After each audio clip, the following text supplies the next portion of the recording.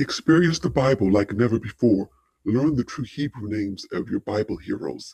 See historically appropriate depictions, and you may be surprised.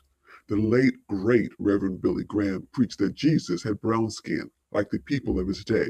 Rabbi Ishmael, a great sage of the Mishnah in the Talmud, noted the children of Israel were neither white nor black, but of an intermediate shade, like boxwood, which is brown.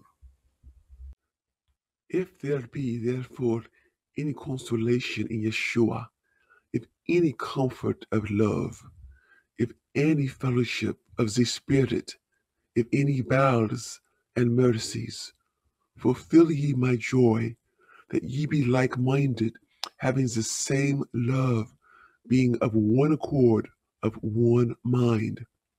Let nothing be done through strife or vainglory, but in lowliness of mind, let each esteem other better than themselves. Look not every man on his own things, but every man also on the things of others. Let this mind be in you, which was in Yeshua HaMashiach, who, being in the form of God, thought it not robbery to be equal with God, but made himself of no reputation, and took upon him the form of a servant. And being found in fashion as a man, he humbled himself and became obedient unto death, even the death of the cross. Wherefore God hath also highly exalted him, and given him a name which is above every name, that at the name of Yeshua every knee should bow, of things in heaven and things in earth and things under the earth, and that every tongue should confess that Yeshua HaMashiach is Lord, to the glory of God the Father. Wherefore, my beloved, as ye have always obeyed, not as in my presence only, but now much more in my absence, work out your own salvation with fear and trembling. For it is God which worketh in you both to will and to do of his good pleasure. Do all things without murmurings and disputings, that ye may be blameless and harmless, the sons of God, without rebuke, in the midst of a crooked and perverse nation, among whom ye shine as lights in the world, holding forth the word of life, that I may rejoice in the day of Yeshua, that I have not run in vain, neither labored in vain.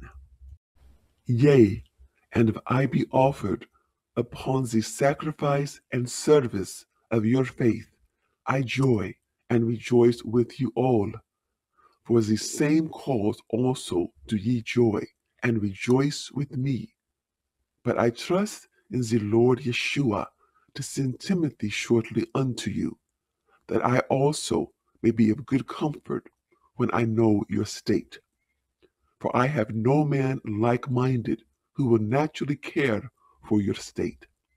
For all seek their own, not the things which are Yeshua HaMashiach's. But ye know the proof of him, that as a son with the Father, he hath served with me in the gospel. Him therefore I hope to send presently, so soon as I shall see how it will go with me. But I trust in the Lord that I also myself shall come shortly. Yet I suppose it necessary to send to you Epaphroditus, my brother and companion in labor, and fellow soldier, but your messenger, and that he ministered to my wants. For he longed after you all, and was full of heaviness, because that ye had heard that he had been sick. For indeed he was sick nigh unto death. But God had mercy on him, and not on him only, but on me also, lest I should have sorrow upon sorrow.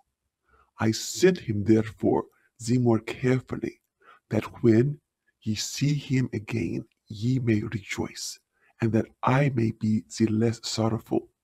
Receive him therefore in the Lord with all gladness, and hold such a reputation, because for the work of Yeshua he was nigh unto death, not regarding his life, to supply your lack of service toward me.